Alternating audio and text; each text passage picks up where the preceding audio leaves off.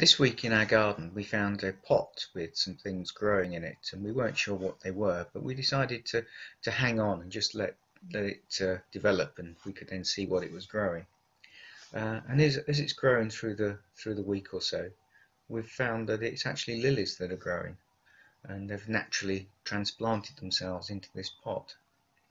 And it got us to thinking, got me to thinking, we don't always know what God is doing in the lives of those around us. We don't always know what He's doing in the world. But sometimes we can just stand back and see the growth, see what He is producing. Sometimes we need to plant seeds, but sometimes we just need to watch what He's doing and nurture and bring it to full flowering, all that He is doing in the world.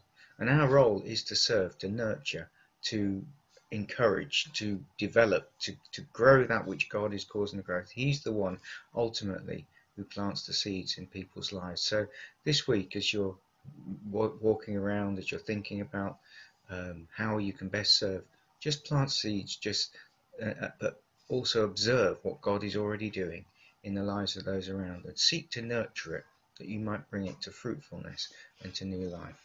God bless.